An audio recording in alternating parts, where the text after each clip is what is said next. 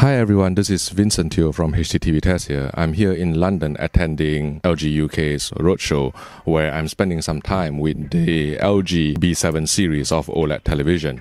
Now the B7, we haven't actually seen it before. Obviously we know that it exists, but at CES and even in San Francisco 3 weeks ago, we've only cast eye on the flagship W7, the E7, and maybe we probably haven't seen the G7 or C7, but this is definitely the first time I've personally cast eye on the B7. Now the B7 comes in two screen sizes, 55 inches and 65 inches. This is the 55-inch version. The exact model number is OLED 55B7V.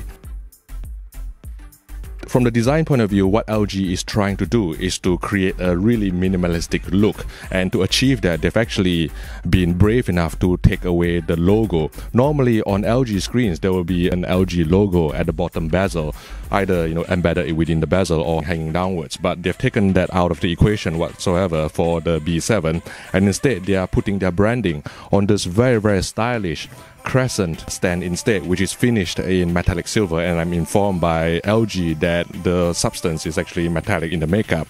So the whole ensemble has a very clean, minimalistic look about it that lets users or owners just basically focus on the picture quality. The screen is flat. LG doesn't have any curved screen this year. Even the C7, it is a flat screen this year. So the screen is flat, and basically the crescent stand just give a slightly recessed look to the whole picture, so that the picture actually comes to the fore and you can enjoy the superb picture quality of OLED televisions. When you look at the remote control that is bundled with the LG B7, it looks very similar to the Magic Remote that is bundled with last year's B6 and C6.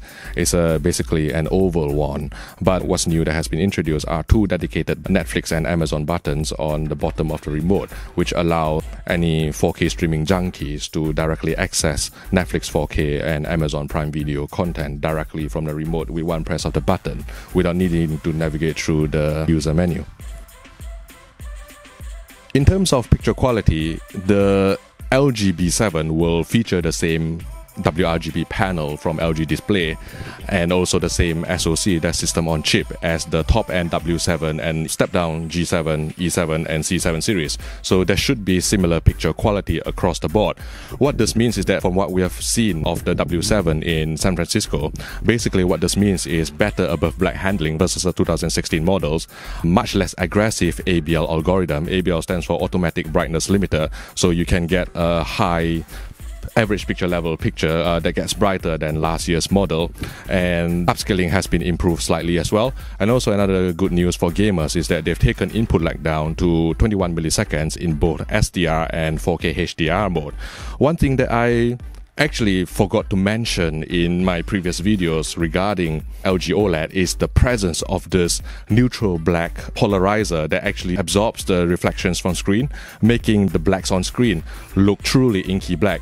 On last year's model, and LG was actually not the first manufacturer to point this out, some other rival manufacturers have actually pointed this out as well, that last year's LG OLEDs, when light actually hits the screen, there's a slight magenta, purplish kind of tint to it. Now LG has taken this feedback on board and applied this NBO, stands for neutral black OLED. So this polarizer, they're not using the polarizer for 3D, but they're using it for a better use that rejects the ambient light very effectively and creates a really truly inky black, even in the presence of ambient light during daytime or in a non-dark room when you do your viewing. So that is something that I certainly haven't actually highlighted before, but today it is especially obvious to me in this sort of environment where there's some spotlights actually shining on the television, that the blacks can really disappear into the background, become truly absolute zero CDM square black. In terms of HDR support, LG is the only manufacturer that supports 4 HDR formats, which is HDR10, HLG, and also Dolby Vision and Technicolor. Now, out of the box, without needing to update the firmware whatsoever, the LG B7, and this applies to the C7, the E7, the G7 and the W7 as well, will support HDR10, let's say from 4K Blu-rays or from Amazon streaming, HLG, let's say from BBC 4K trial, and Dolby Vision content. The first disc will probably arrive this summer. So The LG 2017 OLEDs will support these three HDR formats out of the box without needing any firmware upgrade, and technical HDR support will arrive at a later date. So in terms of the HDR support, the LG 2017 OLED televisions will support these formats through all the possible connections, basically OTT like Netflix and Amazon, through the USB drive, and also through set-top boxes through the HDMI ports, so owners won't get left out. As mentioned before, LG's 2017 OLED will support HLG, that's hybrid lock gamma, which is the broadcast HDR standard, out of the box without requiring any firmware update.